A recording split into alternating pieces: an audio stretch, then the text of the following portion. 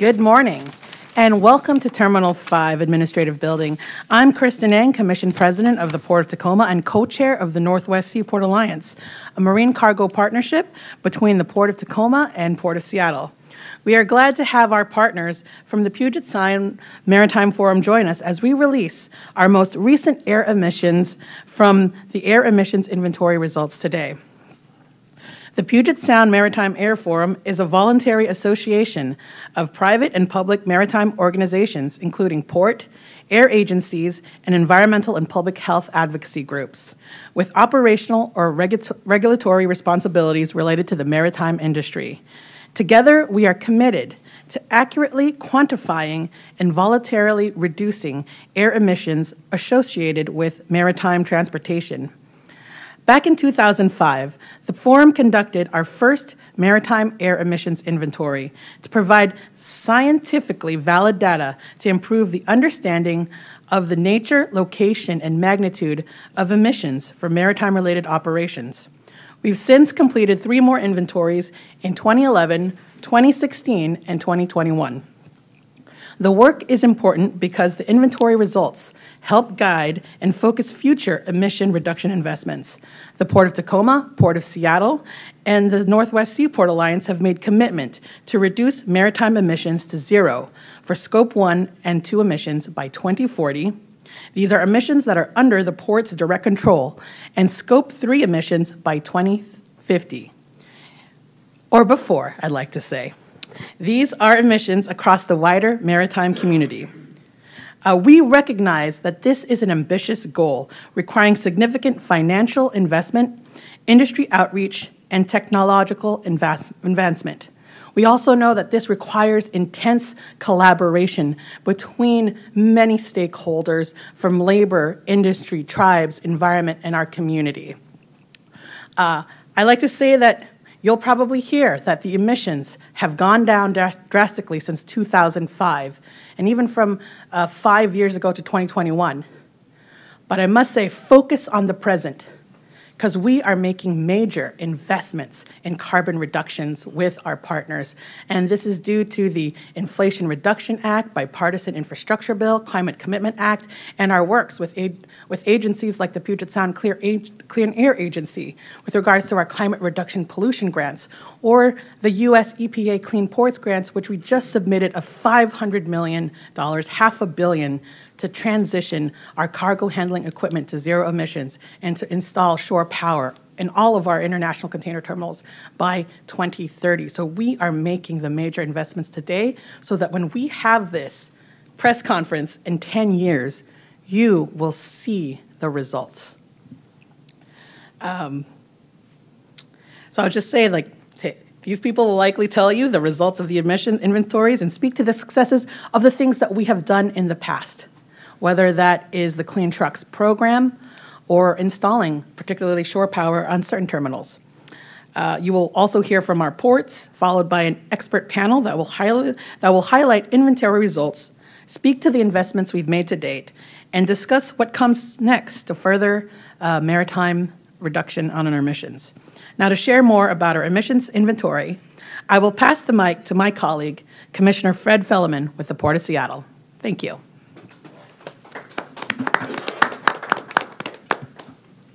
Thank you, Chris, and I can't tell you what a pleasure it is to be working with her at the Seaport Alliance, a great champion at the Port of Tacoma, current president and co-chair of the Alliance. I'm Port of Seattle Commissioner Fred Felleman, and I'm serving my 3rd term, so I'm the old dog on the block right now, as the color of the hair reflects. And I think one of the things that Commissioner Eng just pointed out, that really the theme of today's presentation is we're on a roll.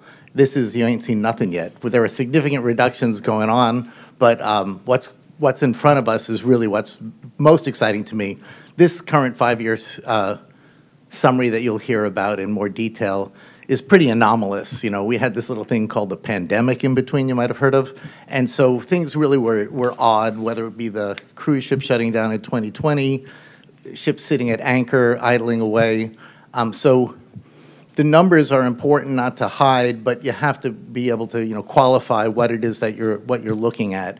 And also looking from 2015 2015 is important to, the caveat, well, actually, we started 2000, the caveats that also, we had things like the North America ECA come in, the emission control area, where we had significant reductions in the fuel sulfur quantities, and that was Pacific-wide. So if you look at the graphs, I mean, we have a huge dip. That was something that we can take some credit for because we actively lobbied for it, but it was something that was upon us that really made the first huge dip.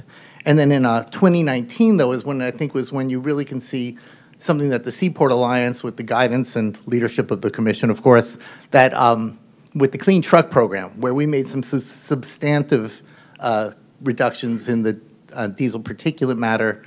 But, the greenhouse gas emissions are still lagging a little bit because we're still burning fossil fuels, and we're improving the cargo handling equipment to get to Tier 3 to Tier 4 EPA standards, where before they were Tier 0 because they were off-road vehicles. These things are improving, but, we're going to have, greener trucks, we're going to have electric trucks, we're going to have electric cargo handling equipment, we'll have fuel cells. And as Commissioner Eng also said, the grant opportunities that we seized, both the Seattle and Tacoma ports hired our additional staff just to chase after this grant money, and we've been enormously successful. So, we cannot underscore enough, and it's not politics. If it wasn't for our legislators in the state and in Congress, this would not be possible. Our optimism for the future, these are enormously expensive undertakings. And so, having Senator Murray as the chair of appropriations and Senator Cantwell as the chair of Commerce Committee, we have the Climate Commitment Act at the state level and the Clean Fuel Standard. This stuff there's no way, you will see coming up. I think it's particularly appropriate. We're meeting here at T5. Two shore power terminals are in two of our terminals.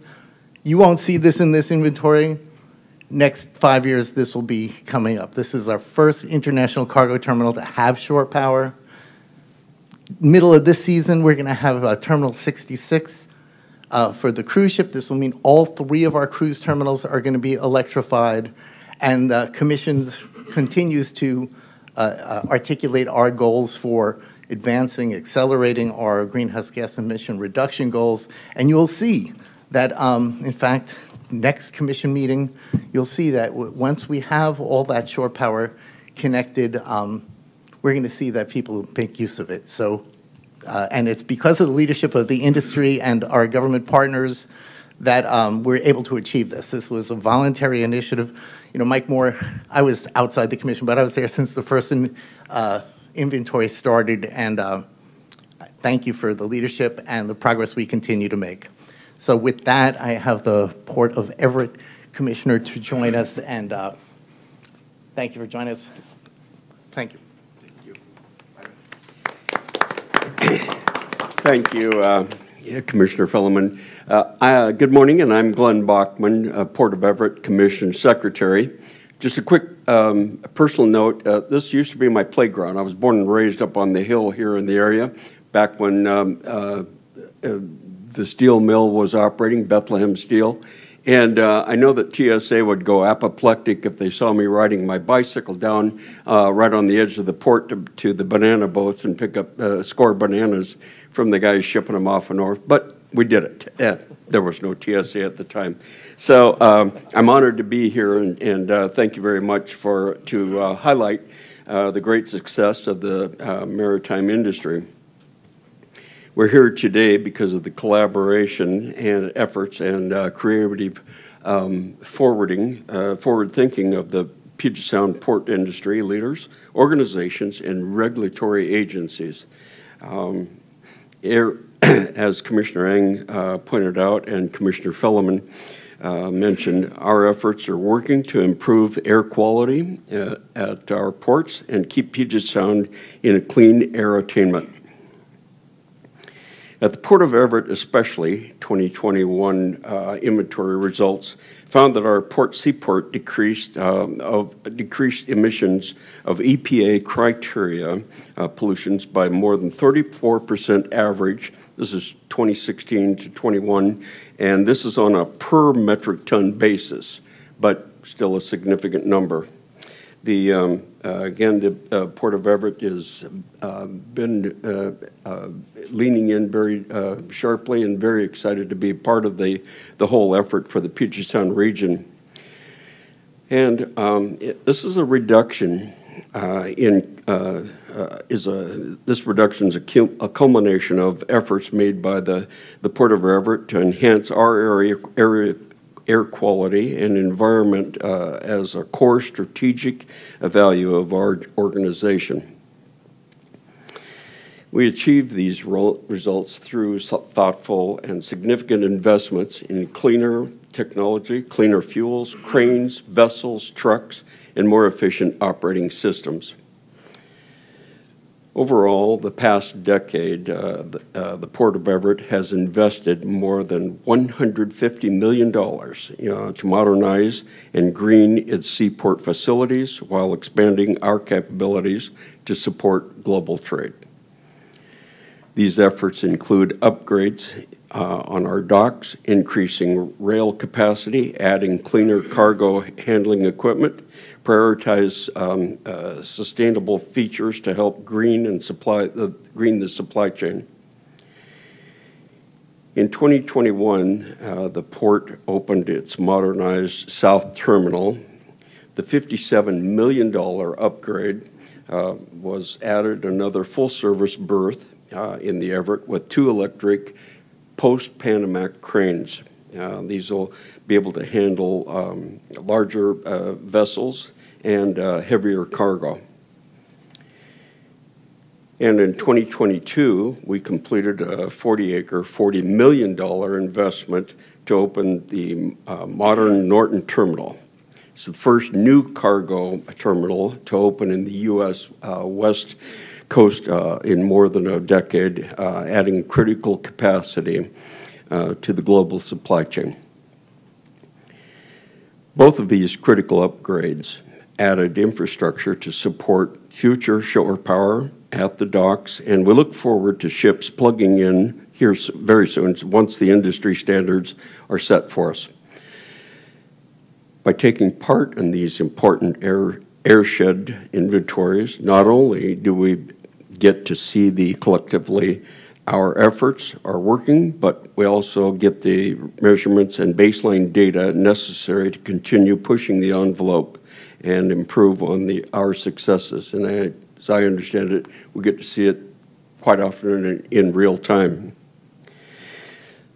So we use this data to see where our opportunities lie, whether that's updating or creating new policies, implementing new procedures, or making responsible choices when considering upgrades to equipment infrastructure.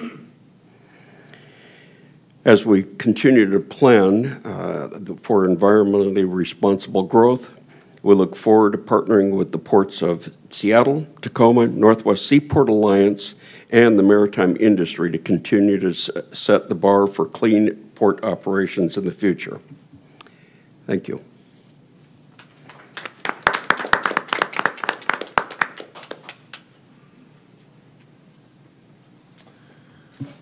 Thanks to all 3 commissioners for that introduction. My name's Steve Nicholas. I lead the Air Quality and Sustainable Practices Program and team for the Northwest Seaport Alliance and the Port of Tacoma. And I have the honor of moderating this panel discussion during which we'll kind of dig into some more of the details around this updated emissions inventory, and then also respond to questions in the room. You know the old adage, what gets measured gets managed, and that really is what this emissions inventory is all about. This is the main way through which the maritime partners that are represented here track our collective progress over time in terms of driving down and ultimately eliminating the air and climate pollution associated with our activities. That's kind of really what this is all about. It's a super important study. We do it about every 5 years, as you've heard. And we're going to dig into some of the details here. I think I very much agree with Commissioner Felleman and others that we really are on a roll. Of course, I'm going to be biased in saying that. At the same time, there's no question in my mind when you look at these results that we need to keep our nose to the grindstone, right? There's work still to do. 82% reduction in diesel particulate matter, that's pretty damn good. But the only appropriate goal for diesel is 0, and you'll hear about that from Kathy Strange.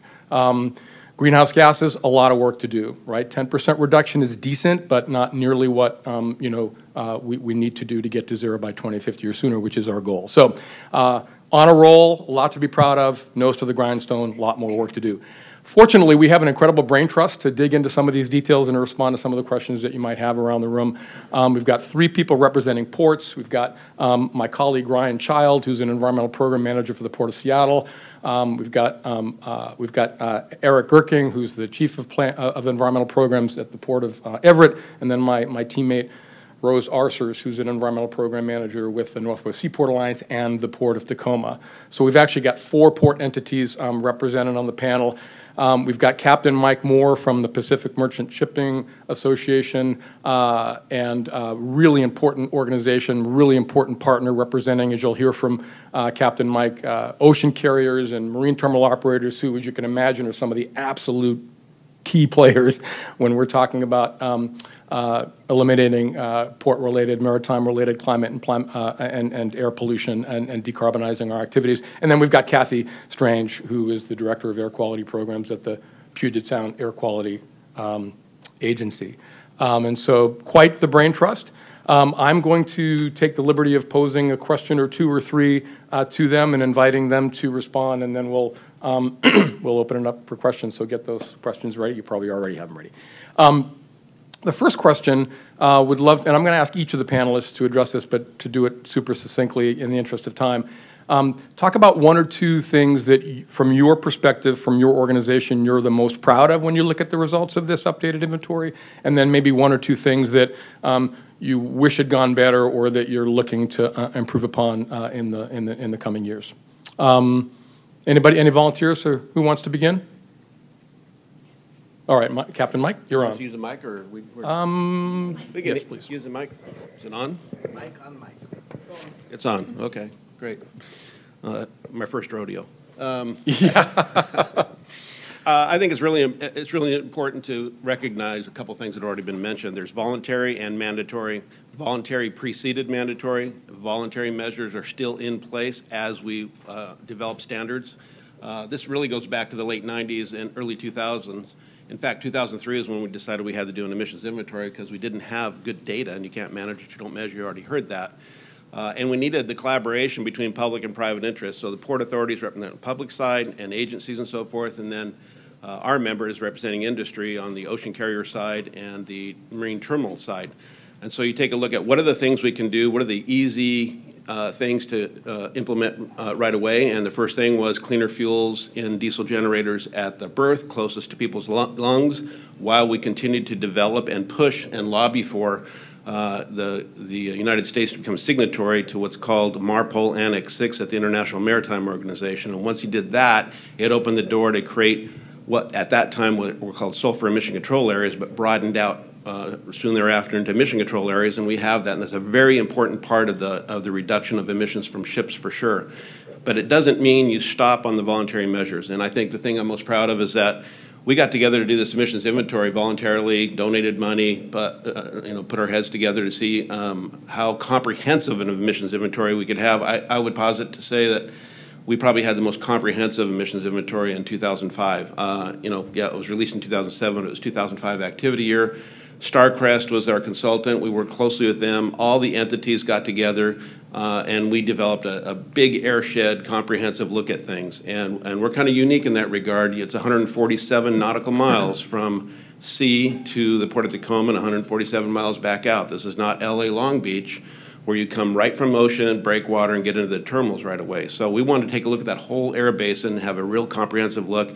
That was accomplished, and now we're on our fourth one. And you can see the marked progress we have. The challenges are technology doesn't develop as fast as we'd like, and so you have ocean carriers going, hey, I'm going to build new ships, I'm going to have better hull coatings, I'm going to have improved propeller design, I'm doing all these things, and I'm going to make it dual fuel capable because we don't know on our port call rotations which fuels are going to be available.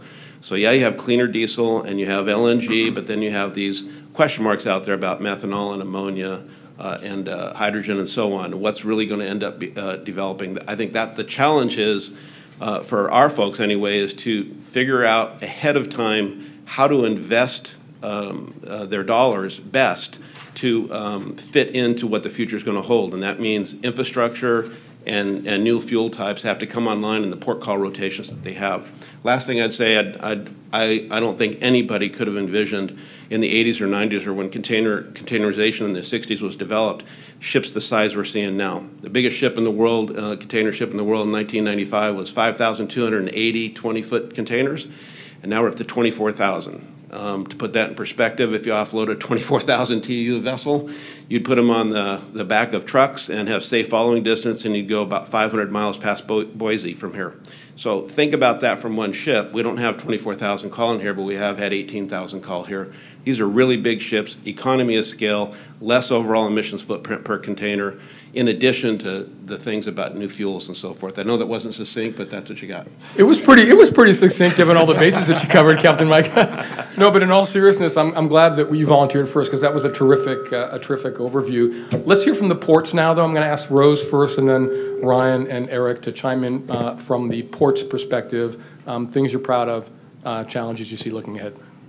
So one of the biggest accomplishments I think is worth mentioning is the significant reduction in diesel particulate matter emissions. It was 82% from our baseline 2005 inventory, and then a 30% decrease from our 2016 inventory. And this is largely due to the Northwest Seaport Alliance Clean Truck program that was implemented in 2019.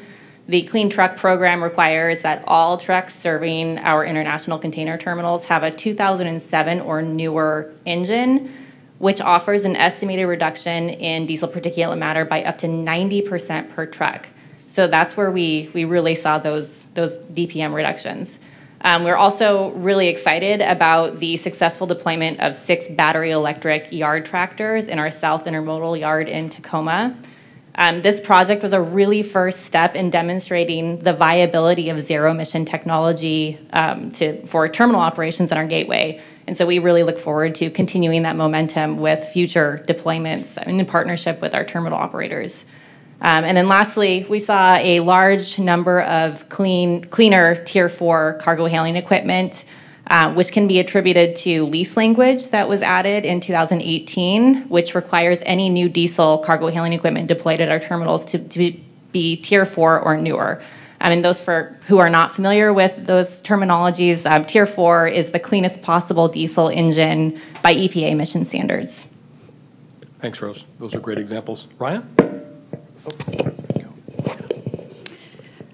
Yeah, I'm Ryan Child. I'm with Port of Seattle, and when we talk about Port of Seattle's emissions in the inventory, we have the Northwest Seaport Alliance operates the marine cargo terminals in both Seattle and Tacoma. So Port of Seattle's emissions profile that I'll talk about actually includes our 3 cruise berths as well as commercial fishing and harbor vessels at our terminals and properties. Recreational vessels, we have the grain terminal at Terminal 86 and some rail locomotives there, as well as grain ships, and then cargo handling equipment on our terminals operated by Port of Seattle. So that doesn't include cargo handling equipment that moves containers. So we have a little bit different emissions profile there. And 2021, it's sort of a hard year for Port of Seattle to really speak to a long-term durable trend. So we did see reduced greenhouse gas and diesel particulate matter emissions, and sort of across all the air pollutants, we saw a reduction from both 2005 as well as from the last inventory in 2016. But it also was a different year for our operations. So we had about 50% reduced cruise operations. Over 2020, the cruise season was completely canceled with COVID. It returned in 2021, but we had a smaller season where cruise wasn't able to get up and running until about July. And then because it was the return for COVID, we just had much fewer cruise calls than normal. So ocean-going vessels are our largest source of emissions, and cruise ships in particular are really our largest source of both greenhouse gas and diesel emissions. So that really impacted the trend that we're seeing. And it's hard to tell, if that reduction, a lot of it is really due to that reduction in operations. But I think one of the things that I am proud of is in this inventory, we actually did improve some of our data collection and our methodology to really fill some data gaps with collecting more information about vehicles that are accessing our terminals, trucks that are provisioning the cruise terminals. We were able to collect some additional data from terminal logs to fill those gaps. So I think we really have a more accurate picture of emissions with this inventory. And we are also able to use automatic information system data for ocean-going vessels, which looks at real-time vessel location and travel. So that's one of the things that I'm most proud of, is just I think we're getting a more accurate picture of emissions that we can really use to build our programs from. And then I think where we're looking at improving in the future is really that reduction in greenhouse gas emissions. We're not seeing those really deep reductions that we need to see to achieve our goals. And so I think that's where we're really targeting in the future. Most maritime operations are still running on fossil fuels. And so many of our programs are focused on how we can facilitate the transition to sustainable maritime fuels and electrification of our terminals and moving forward. Thanks, Ryan. Eric? Hello, everybody. My name is Eric Gerken. I'm with the Port of Everett. And just kind of scoping back a little bit, like to make some general statements. And, I just think that our industry should be really proud of its leadership. There's been a sea change, no pun intended, within the port and maritime industry since the last inventory. The awareness and recognition of climate issues is just very broad at this point. And there are meaningful steps across our industry being made to reduce emissions.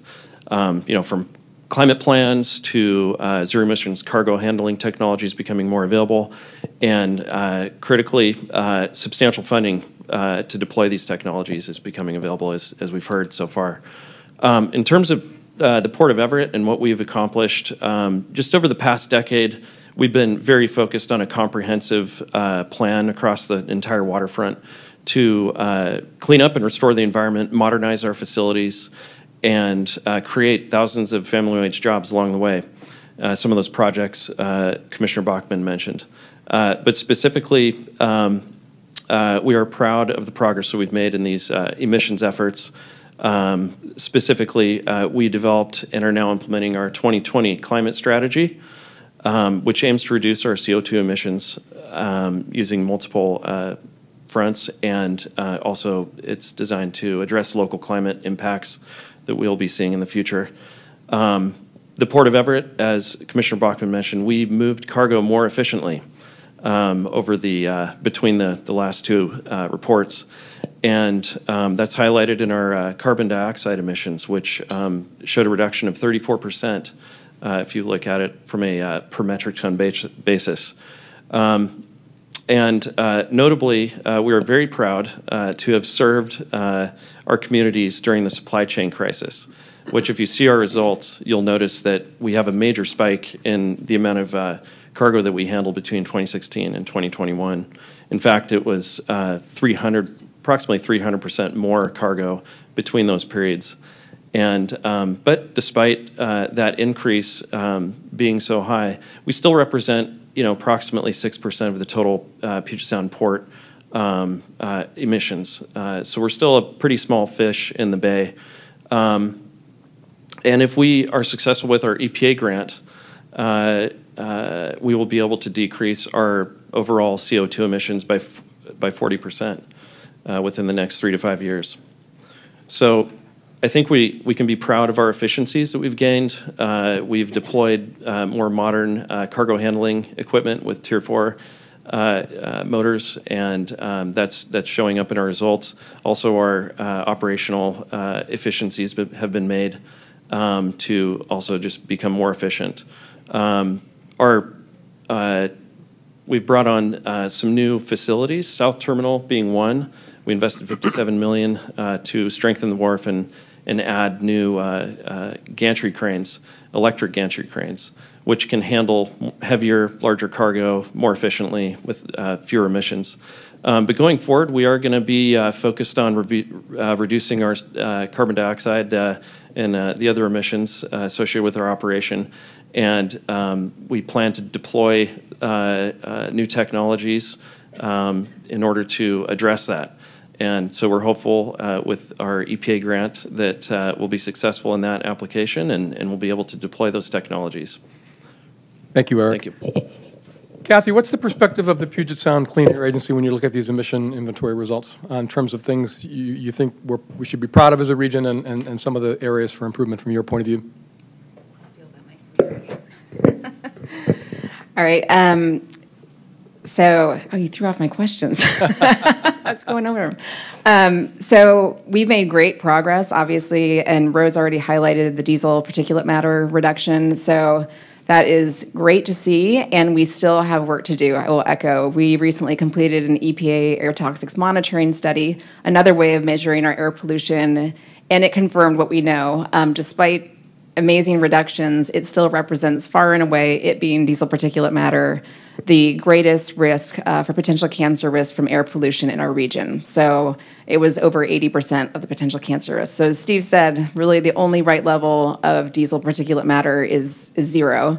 So we need to keep moving. And then also following on the theme of keeping the ball rolling, the greenhouse gas emissions is going to be a more difficult challenge. It's a tougher nut to crack than some of the other sulfur, diesel, other criteria emission reductions with the entire transition of technology and fuels. So everybody's already mentioned some great potential funding sources, so just leveraging these as much as possible, full steam ahead. And I will mention as well, for the Clean Air Agency, this work really touches on 3 of our top priorities, those priorities being really ambitious targets for greenhouse gas emission reduction to address climate change. The second one I already mentioned, addressing diesel particulate matter because of its toxicity. And the third one, really a focus in our overburdened communities. So these are our communities that are facing cumulative impacts. So this work is really vital, and the partnerships have been amazing, and we're proud to have been a part of it since the beginning. Thank you. Thanks, Kathy. I'm going to pose one more question to the panel, kind of another 2-part question, and then we're going to, open it up. And I'd like to ask, and I think I'd like each panelist to address this one as well. Talk about, so that was kind of a good look back, and I think now maybe digging a little deeper as we look ahead, at least the next 5 years before we do the next emissions inventory and beyond. Talk about 1 or 2 of your organization's top priorities as it relates to reducing and moving toward elimination of air and climate pollution from our activities. And then talk about what you think is the biggest challenge from your organization's perspective in terms of achieving that goal of zero emissions by 2050 or sooner. Captain Mike, you want to go first again? Sure.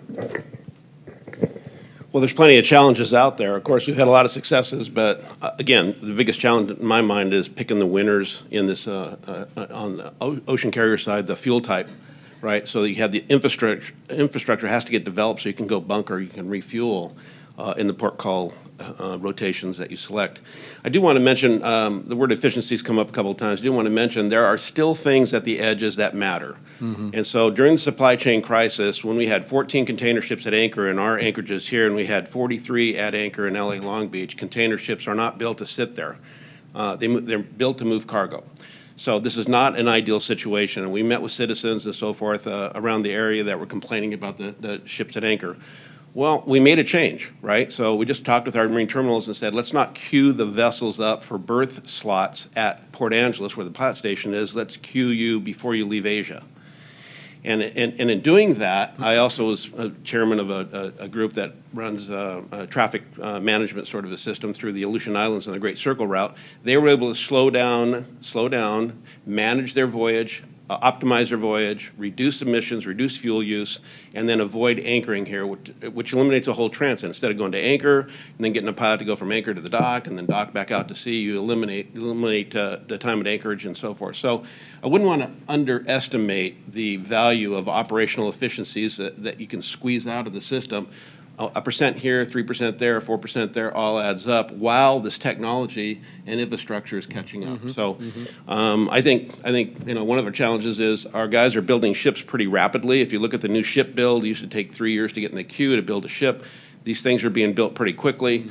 They're trying to figure out how to properly optimize the deployment of those vessels. And again, you just don't know what the port call rotation, refueling opportunities are going to be. So in the meantime, you got it. We on the ocean carrier side have to optimize the vessel operations, and that means sea speeds used to go 25 knots. They reduced those down to 21 when they're designing these vessels. And here's a really important factor: if you reduce speed 20% at that level, you save 40% fuel. So those are big, big reductions. Those things have taken place. Leverage the economy of scale as we're marching towards those new fuel types. On the terminal side, obviously they have to work through the leases and with the port authorities to figure out how to turn over the cargo handling equipment to cleaner and cleaner equipment. They either own the equipment or they lease the equipment, or they're in some kind of a combination with the port authorities up and down the coast on how to do that. That's happening as well. In addition, I think it's, if you go back when first electrification happened, there were no standards. How are you going to plug in? How's this going to happen? Where's the electricity going to come from? I think a lot of those questions were out there 15, 20 years ago, and as we're going through the process, you have more standards coming out, so ship being constructed can have the right setup, so when they go to a port that has plug-in capability, they're able to do so. So I think there's a lot of moving parts still out there. It still takes voluntary measures, still takes leaning forward in the saddle, still takes money. And at some point in time, some winners are going to come out there, a couple winners are going to come out there on the fuel types for the vessel side, and I think we'll see them migrate towards that as quickly as they can. Thank you, Captain Mike. Let's hear from the ports. I'm going to switch it up, go in the opposite order, and ask Ryan to go first, then Eric, and then Rose. So from the ports' perspective, one or two top priorities looking ahead, and you're thinking about one or two of the biggest challenges. Ryan? Yeah, thanks, Steve. I think for us, as I mentioned, ocean-going vessels are sort of our largest portion of emissions. If you sort of look at the pie chart, it's about 60 to 75%. And so really, if we're looking at achieving our greenhouse gas reduction targets of carbon neutral by 2050, we need to address those emissions.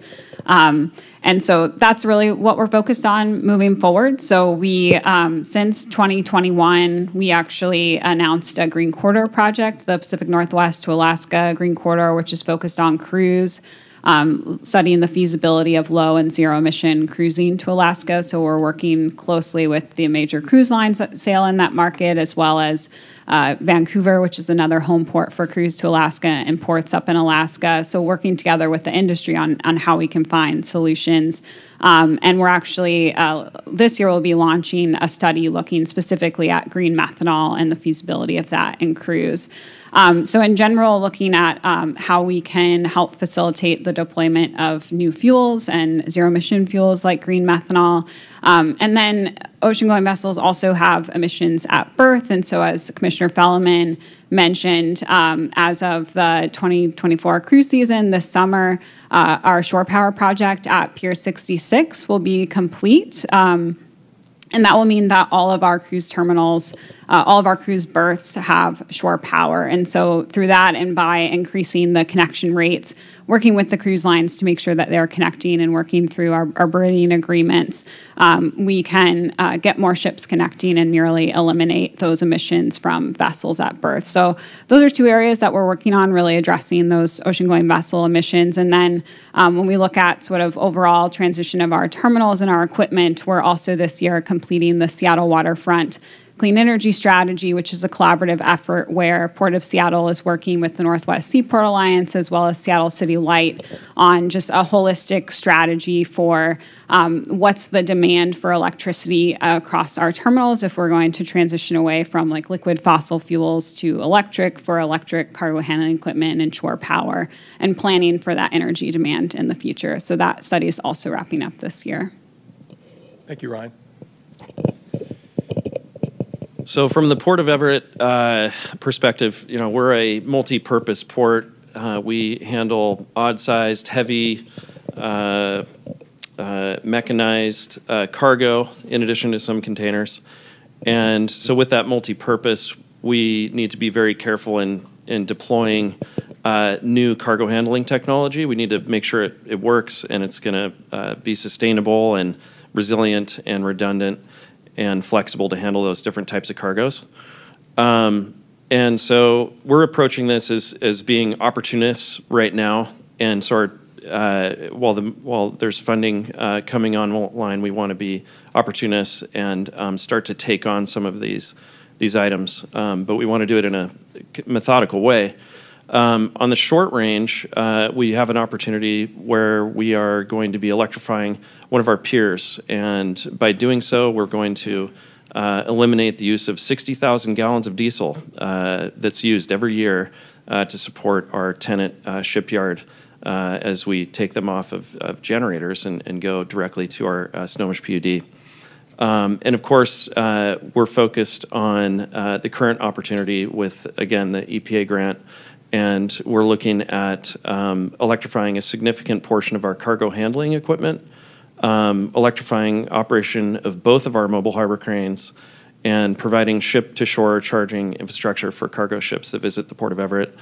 And if we're successful, again, that should reduce our emissions by 40% over the next 3 to 5 years.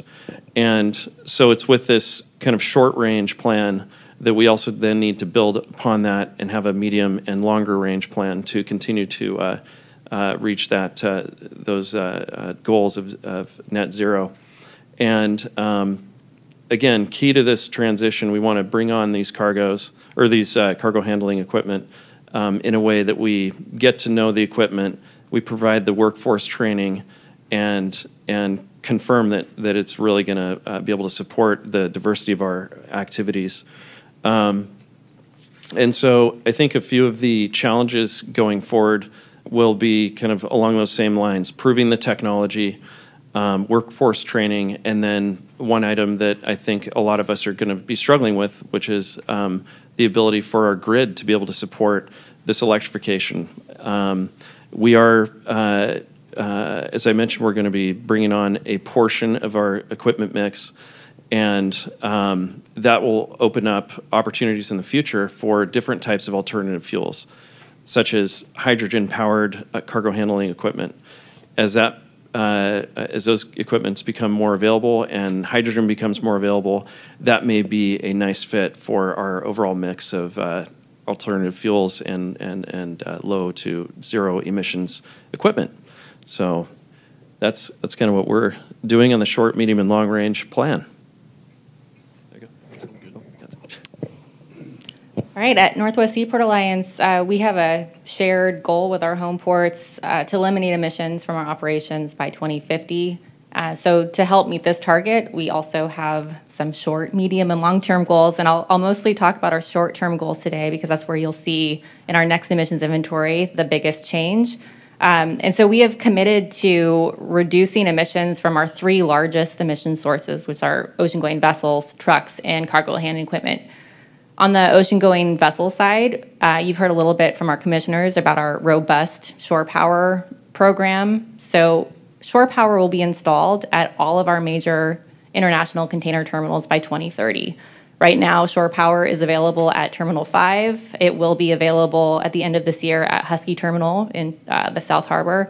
And then we have shore power projects planned for 3 to 4 more terminals over the next 5 years. So that's going to be a significant impact on emissions. And then on the truck side, we are working to launch an incentive program at the end of this year to help reduce the cost burden of purchasing zero-emission drayage trucks. Similarly, on cargo handling equipment, we are launching a sister program, if you will, that also incentivizes the purchase of zero-emission cargo handling equipment. And then we're also actively working with our marine terminal operators to facilitate those zero-emission cargo handling equipment deployments. It's also worth mentioning on the ocean-going vessel side, we are establishing green shipping corridors as well. You heard a little bit about that from Ryan. So on Northwest Cedar Alliance, we are working to, we're in the feasibility phase to assess the feasibility of an auto ro-ro carrier corridor between our gateway and the Port of Ulsan in the Republic of Korea. And then on the container ship side, we are developing a corridor also from our gateway to the Port of Busan in Republic of Korea. And then for the greatest challenge that we face, I mean, our supply chain ecosystem is so complex and there's so many stakeholders. So really, it's going to necessitate everyone working together. And to completely eliminate emissions, we will be reliant on the deployment and scalability of zero-emission fuel and technology and the subsequent adoption of that from the industry, which also means significant investments. To kind of illustrate that point, I'll offer an example on the drayage trucking side. Typical truckers, they usually buy diesel trucks on the second and third hand market for between $30,000 and $50,000. One battery electric truck costs roughly $450,000 plus taxes and insurance, and you also have the charging and infrastructure costs. So fortunately, you've heard a lot about grant funding opportunities, and so we are working to take advantage of that to help reduce that cost burden. Thanks, Rose. Kathy, you get to play sweeper again from the Puget Sound Clean Air Agency's point of view. One or two priorities looking ahead and your take on our biggest challenge.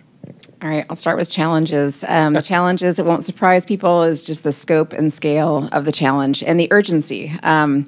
We keep hearing again and again, whether it's the National Climate Assessment or the IPCC, what we're looking at in the future, and we're seeing it with our own eyes, the impacts in our region. And so the scope and the scale is a challenge, and it's great that we're talking about transportation because it's almost 40% of the entire emissions pie. And of that 40%, the heavy duty is the most difficult to address. So all that is encouraging. One specific, so again, the challenge is just the urgency and the scale.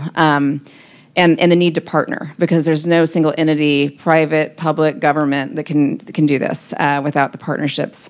And then in terms of specific projects that we're taking on, before the next emission, before we find ourselves here again, after the next emission inventory, is the Clean Air Agency is taking a lead role for the Inflation Reduction Act's CPRG, which is the Climate Pollution Reduction Grant. So partnering with entities like port partners, jurisdictions across our region to ensure that, we've talked a lot about funding, to ensure that we're able to receive the resources we need for the technology, for the logistics changes we need to make to ensure cleaner emissions in our region and beyond.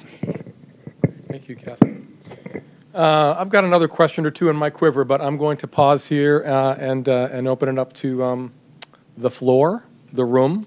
If there are any questions for our panelists. I'm curious, I'm Josh Farley from the Seattle Times editorial board. I'm wondering about the COVID pandemic obviously turned everything upside down, and relying on that 2021 data to go forward and do when this work happens again, and I presume 2026, yes? Mm-hmm. Okay. So what kind of expectations should we have? Obviously, downward trajectory. I think everybody, it's something to trumpet. But how much should we take stock in that in 2021 as we go towards the next goal? Are we in for disappointment in 2026? I'll take a stab at that. I think this is the fourth data point. So we got the 2005 activity year, released in 2007, and then, of course, 2011, 2016, and 2021. You can put an asterisk in there and say, hey, we had the supply chain issues and purchasing habits of U.S. citizens were changed, and you had all this volume that couldn't be handled, and the trains were backed up, and the terminals were having containers stuck there because people weren't picking up their cargo. I think you can put that asterisk in there and say, what came out of that? Well, some improvements in the supply chain came out of that, some more focus. There's so many different parts there. There's some good focus there. And, of course, I just talked to you about the ship side. We changed some queuing, and there's some ship speed adjustments as well. So I think because we have data points, it's not just to see. I think your question would be more challenging to answer if all we had was the first inventory of 2021, but we don't. We have all those data points, and we can see the trends in every one of these criteria pollutants and what's going on, whether it's cargo handling equipment, recreational vessels, harbor craft, ocean carriers, marine terminal operators, cargo handling equipment, rail, trucks, what have you. I think you'll be able to map those out. If you put this in a graph form, you'll be able to see what the reductions are through all of these emissions inventories, the fifth one being in 2026.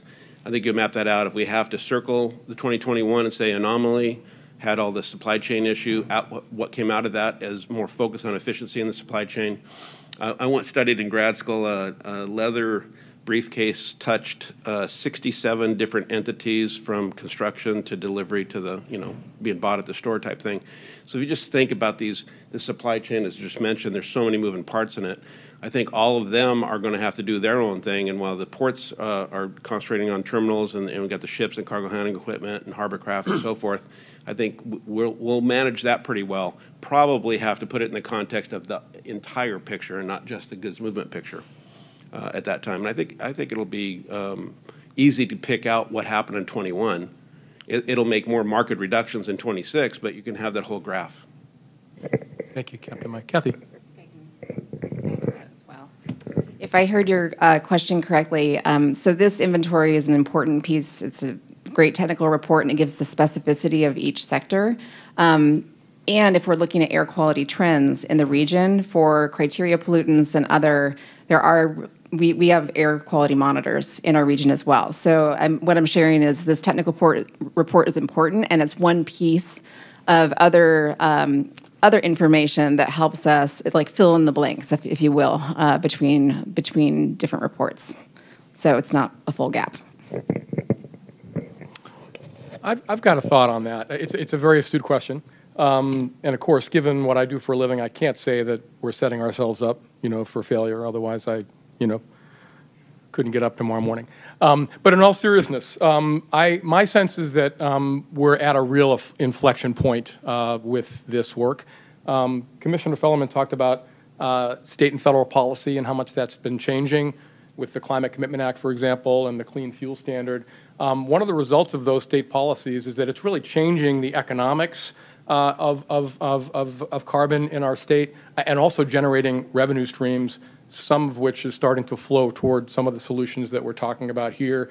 And then federally with the infrastructure law and the Inflation Reduction Act, just bottom line is that we are looking at what looks like it's going to be a fairly huge infusion of state and federal support for this kind of work that hasn't existed until now. That's going to be super helpful. Also, if you look at what's happening in the industry, we're representing ports, and Captain Mike is representing elements of the industry, but if you look at what some of the ocean carriers, Maersk and others are doing, what some of the so-called beneficial cargo owners, the shippers, the Amazons of the world, they're setting climate goals. We're seeing a lot of movement in the industry that I think is positive.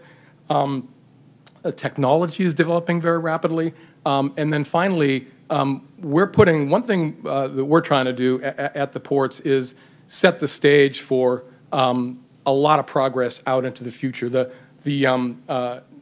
solutions, I don't think, aren't going to be linear. I think what we're going to see in the coming 5 to 10 years is kind of a leapfrogging, in part because of the infusion of resources. And also, what we're doing in a lot of cases, and you've been hearing some examples, is trying to develop platforms that can accelerate emission reductions into the future. I'll give one example. Dredge trucks has come up. Commissioner Eng mentioned this as well. We've got a huge challenge on our hands there. We've got 5,000 heavy-duty diesel trucks that are providing cargo hauling services in and out of our terminals in Seattle and Tacoma. As Rose mentioned, they're typically being purchased on a second and third-hand diesel truck market for $30,000, $40,000, $50,000. Now we're saying, hey, you know what? You all have to transition to these zero-emission trucks. They're $450K, plus taxes, plus insurance, plus you're going to need a charger. And it's going to be a huge challenge. So what we're doing, and we're going to be launching this in September, the Northwest Seaport Alliance is building a zero-emission dredge incentive program. So collecting some of these, securing, earning various state and federal grants, putting it into a fund, and then we will use that fund to incentivize the trucking companies and the infrastructure developers in the region to transition toward zero-emission trucks. We have $50 million accumulated so far for that program. With that money, we anticipate we could incentivize the deployment of about 100 and 150 zero-emission trucks, plus the associated charging, plus get at least one hydrogen fueling station built in the gateway. And so that's an example of a program we're trying to build that we think will accelerate emission reductions, out into the future. So hopefully you'll see some. Hopefully we'll see some in 5 years. Actually, some significant progress, especially on the greenhouse gas emission side. That's at least what we're all working toward. Yes, of course, please. So just so happens I'm carrying notes from the June 4th Seaport Alliance meeting where we got briefed on the grants program. So not only is the Biden administration, we usually hear about infrastructure being roads and bridges, right?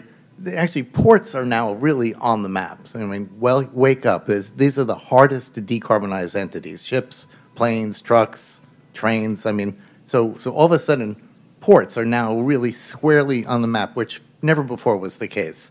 And so it's not just unprecedented amounts of money. Like I said, the ports have then hired staff specifically to chase this money. And I will give you this record of our accomplishment. It's extraordinary. So not only are there funds that were never there before, we are actually securing them. So it may take a little while before those numbers are actually bear out in the data, but there's no reason but to be optimistic about the future. Other questions? Well, I was thinking about what you said about industry and how it is changing, hopefully electrification, they're thinking about shore power and these things. But when I talked to the cruise ship companies earlier this year, one of the things that comes up that's still a challenge, just like it was with drayage trucks and other things, is that it costs a lot of money to decarbonize in many instances, and including when you plug in a cruise ship, they're going to pay more money for that power than they would if they just ran their engines. How do we incentivize, then take that a step further to the container ships? How do we get them not only to have we have the shore power, how do we get them to plug in? How will we do that if before the industry transitions to a way that maybe it's just easier for them to do so? So industry loves certainty and hates uncertainty. And so when this first came online down in LA Long Beach, we're looking at container ship being plugged in. You had to start developing some standards, some technology around how's that going to happen. How easy can we make that? We got some vessels that come in here have a 10-hour turn. Some are 2 or 3 days. So you're going to plug in for longer or shorter, but it takes the infrastructure shore side and standardization of the plug-in, and then they respond. So if you have more certainty about what they're going to see in a particular port, they can plan around that and adapt and make some modifications on the ship and so forth. It's worth saying that the construction pace is really rapid right now. Vessels used to go 25, 30 years, even longer, before they get scrapped and replaced. You're seeing a real rapid infusion of new ships. In 1992, we had 1,386 container ship calls here. Now we have just over 900. Why is that? Well, we move a lot more cargo because the ships are a lot bigger. You have ship construction dynamics in play here where you get economy of scale leverage in addition to some more certainty about what are they going to see in their port call rotations. And they're either going to be in Asia to Europe or Asia to the West Coast, what have you. They're looking at those ports saying, what can I expect? And I think you're seeing really large ships being built, and then you're seeing some on the smaller end being built because you got other ports to serve in South America and other places where you don't have the infrastructure to handle the big ships. And I think you're seeing the middle ones that used to be called mega ships are kind of phasing out, and you're having these really big ones that can hit the really big ports. And of course, you guys who invest in the ports are investing in the docks to shore up the underpinnings of the docks and have bigger cranes and so forth to handle all that. So my answer to you is they want to do the right thing. They have certain capital investment limitations like anybody, and they take their revenue streams that they've developed, even during the supply chain crisis, and turn around and invest in new ship builds. And the more certainty there is about technology development and infrastructure, the more certain they can make decisions and plan around that financially to get the return on investment to make it viable. But they got to have more certainty about what they're going to see when they call in these different ports. I want to add a couple things to that, and maybe other panelists do as well. It's an excellent question and a good one. A couple things to add. One is The statement you made actually is not necessarily true in terms of the relative cost of plugging into shore power versus burning their fuel. I mean, it depends on, as you can imagine, many factors, the price of fuel, bunker fuel versus the price of electricity. But for example, we're currently constructing a shore power system at the Husky terminal, which is the busiest international cargo terminal in the Tacoma harbor. And so we recently ran some numbers on what the relative cost will be to ships coming in, and that analysis shows that the cost will actually be lower to them to plug in than burning their fuel. So it's not necessarily the case that it's more expensive. Also, container ship, not cruise. Right, that's for container ships. Also, and again, we're all looking into our crystal balls, and but another thing that I'm seeing when I look at the trends that are going to affect the work that we're doing is what's happening internationally with the International Maritime Organization as it relates to their requirements of international ships around pollution, in particular greenhouse gases. As you can imagine, given the global climate crisis, they're under tremendous pressure, the IMO is, to push harder on that. And I think, I'd be curious to hear what Captain Mike and others think, but I think we're going to ultimately see some kind of market-based measures globally that are going to change the price dynamics as it relates to what kind of fuels and the carbon intensity of the fuels that ships are using. So I think that's, and then I think one of the reasons you're seeing all the new build activity that you're talking about, Captain Mike, is that I think ocean carriers are seeing that writing on the wall. So there are some international dynamics at play here as well that I think are going to help us. I'm going to interrupt again. Please. I'm going to beat you to the punch. So two things. One was mentioned. IMO is a great entity for the uniform international standards, and we may still have glaciers left by the time they regulate. We used to say it's moving as slow as a glacier. Glaciers are going pretty fast these days. What we heard before was it's the cargo owners who are saying to the ocean carriers, if you want to bring my box to shore, you will do it on a vessel. Because we have our own, we the cargo owners, have our own carbon emission reduction goals. So when Amazon said to Maersk, we need to reduce our supply chain greenhouse gases, Maersk is building methanol-based vessels, and they're looking at for multiple fuels. So it wasn't that they were waiting for IMO or they were waiting for that signal. It was a direct market signal coming from them. There's also the role for the ports, and this is where it's a little delicate. We, as a discretionary port, right, if we put down the axe and said you can't come here unless you have X, Y, and Z, they go, well, Canada's looking better every day because they're moving their cargo to Chicago too, and they're already beating us to the punch with cheaper rail rates and things like that. However, unlike the international cargo business, as a home port for cruise ships, which actually, per vessel call is a much larger emission, we're more of a mandatory stop, right? You can either go here or Vancouver. They're both full. We can handle the bigger ships. They've got a bridge to worry about. So we can say to the cruise lines, welcome to Seattle. We do it right here. And that's what I said to the NCL president back in 2000 when the first ship call came. The fact is, if you want to use our docks, we need to meet our own standards too, and we will, we'll do everything we can to have the infrastructure in place, and our electricity in the Northwest is as cheap as it gets. So, but this is not something a nice to have. When we can be much more, not regulatory, it's a business relationship, but saying that when you're not discretionary, when you are a captive market, we have some more leverage, and we're planning on using that. So anyway, I just wanted to jump in there. Can I pop in on one, if I could, please? We'll all take a turn. Okay, sorry. Yeah. Just a bit, and this will be a little tiny bit granular, and I apologize for that, but based on the comments from the EPA, which is looking at more of the global aspect, not just individual ports, but all of the roads in Washington State and measuring the diesel activity. And the diesel activity is generated by hauling a container that came into our ports or transformers that came in and had gone their way to Canada, whatever those numbers are. Well, so in the past 12 months, I've been to 5 different countries, and all of them are working on green hydrogen generation. All of them, some of them, already have the solution and are using 18-wheel, that's our typical combination trucks, that we're watching going in and out here, hydrogen engines.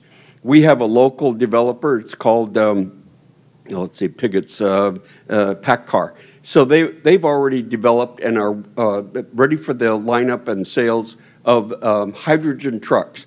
This is zero emission. This is water on the street.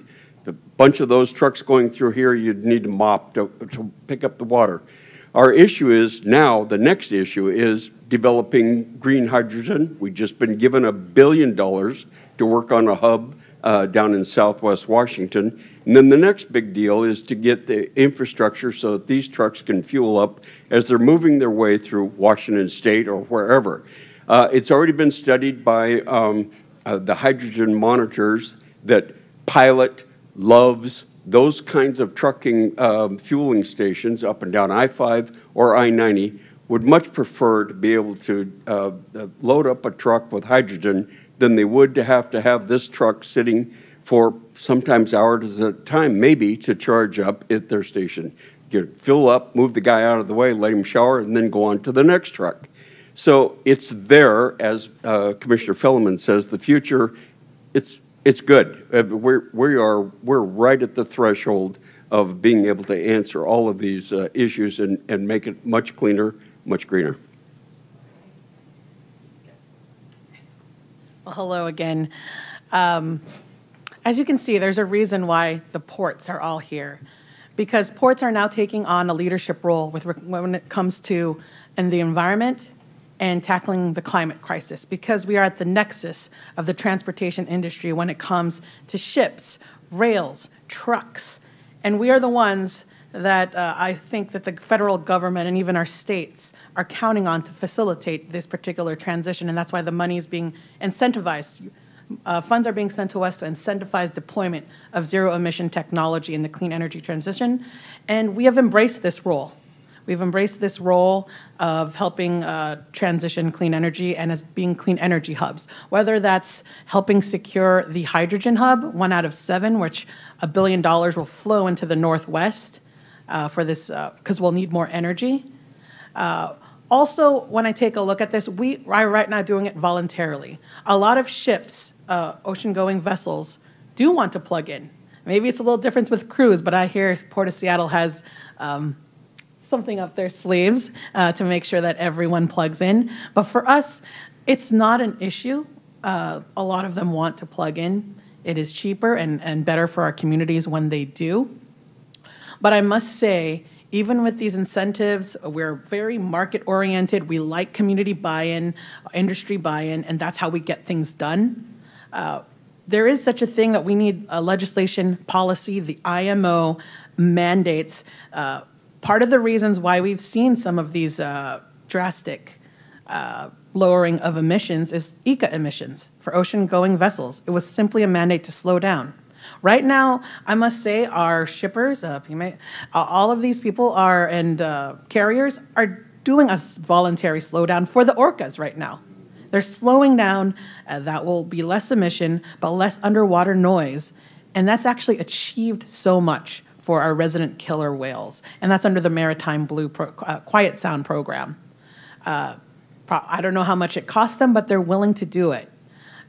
So I would say right now it's very values-driven. The writing is on the wall that we need to do something about climate, and industry is all in. Now, how fast that goes, that will depend on the incentives and depends on the mandate and legislation that the IMO does, our federal government, and our state government, how much, I would say, they take it seriously, will pass the laws necessary, and the work that I would say our staff is doing here at the Seaport Alliance at the Port of Everett. I did want to also mention, in terms of ocean-going vessels, since you brought it up, you know, the Port of Seattle, Tacoma, and Everett did do a visit to Korea, one of our best trading partners, I would say.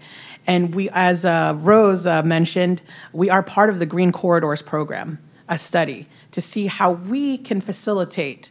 What do we need to do in terms of infrastructure, the investments, the shippers, the fueling infrastructure, the bunkering? What does it take to have to service the hybrid green methanol, green ammonia, which will be initial, and perhaps maybe even green hydrogen in the future. So we are studying that, and we will be putting some infrastructure to ensure that the emissions are lowered by ocean-going vessels, and we're working on the trucks. So we're doing so much at the same time, but when I take a look at these generational investments, I kind of see it being taken into account in 2031, more than I even see it in the next 5 years, because we are making the major investments now, and we have to.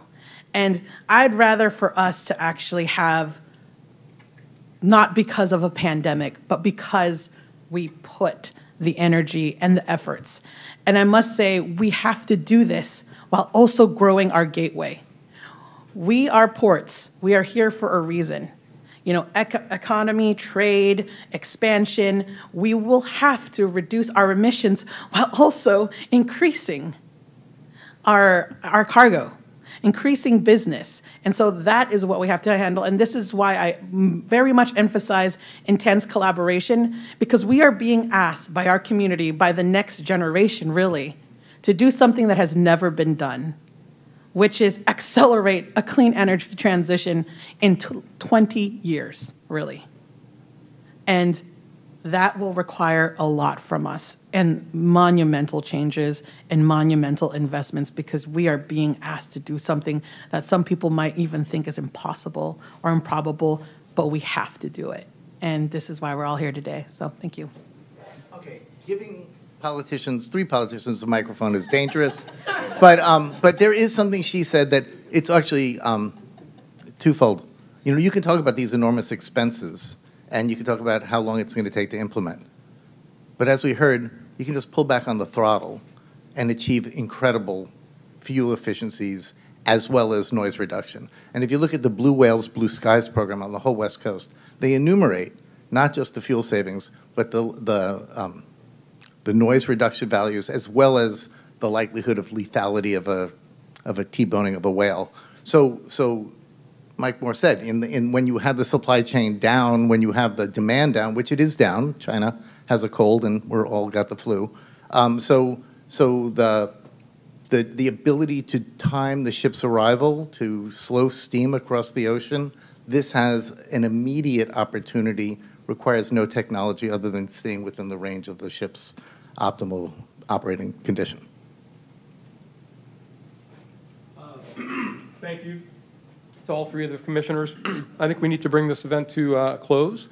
As you can probably tell, we can talk about this stuff, you know, all day. This is our passion, but I don't think any of you want that. So I'm going to bring us to a close. I'm going to point out a couple things. We've got some really, I think, pretty good 1-page, 2-page summaries of some of these emissions inventory results that are kind of at more the granular level. For example, each of the port entities. Please feel free to grab those. Also, we're all available for follow-up questions, and we welcome that. But let me bring us to a close. I want to thank the panel very much. I'm going to go ahead and give them a round of applause. And thanks to everybody for being here.